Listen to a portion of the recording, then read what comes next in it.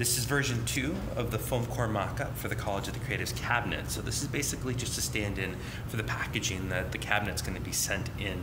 So as discussed in the written materials and in the emails, essentially this is an organization that was founded by Gertrude Stein and by Eleanor Roosevelt.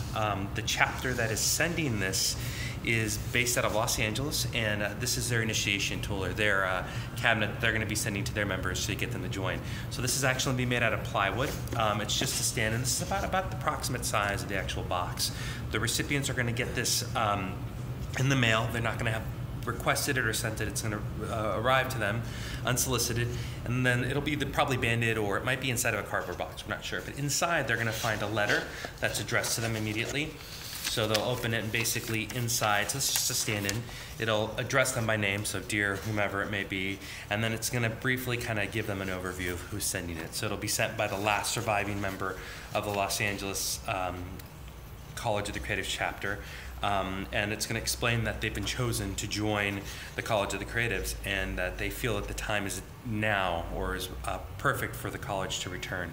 So inside they're going to find the initiation tool, which is a micro arcade cabinet and puzzle box, and then they're also going to find basically a power plug that will be attached to the cabinet itself. And then inside, this is just batting, but it's a stand-in for Excelsior straw, which we'll use to basically make sure that the box arrives undamaged. So we're going to put that aside for now. We'll walk you through the box of this experience. So what we have here is the cabinet. What it is basically going to be a beautiful, bespoke piece of electronics. So it's going to reference mid-century modern TVs and furnitures, mini Korg machines, and so it'll be made out of walnut. This is going to be 3D printed, and it's going to have an actual screen that will be off. As soon as they plug it in and power it up, it's going to boot up, and it's just going to be basically text prompts until the cabinet's fully unlocked. And inside they're going to find that it's addresses them by name, so whoever the recipient is, hello, would you like to play a game, yes or no? And what they're going to do is they're going to start a game. It's like a choose your own adventure game, and the game basically is going to put them in a series of morally gray or quandrous scenarios based around Nazi threats to art and culture and McCarthyism era threats to art and culture. Once they navigate and choose the correct set of answers, the back is going to open. So that's going to be actuated. That'll fall open, and in the back they're going to find basically a member's guide, which will list and tell them all about the college, its traditions, and then give the history of the college. Also within this back pouch, they're going to find a cipher key or coin, and in conjunction with the book, they'll use this to unlock a series of puzzles and mazes that are coded in the book, and then kind of related to the side of the cabinet, which is going to be etched or engraved with a maze.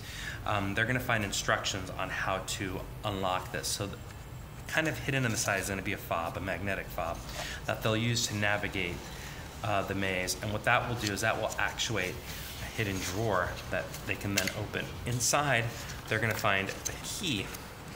This key part, and this is just really rough, is going to be used to open this final hatch or door. And when they open it, inside they're going to find the prestige, which is the final letter, with a member's pin.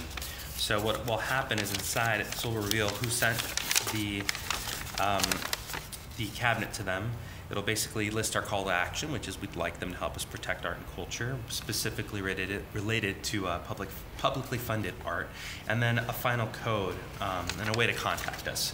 And what that code will do is then, after they beat the game, it'll prompt them to enter a code. And then when they enter that code, it'll activate the cabinet and make it into a fully playable arcade cabinet where they can download games and use that beyond the experience. So this is the College of the Creatives cabinet. This is our foam core mock-up.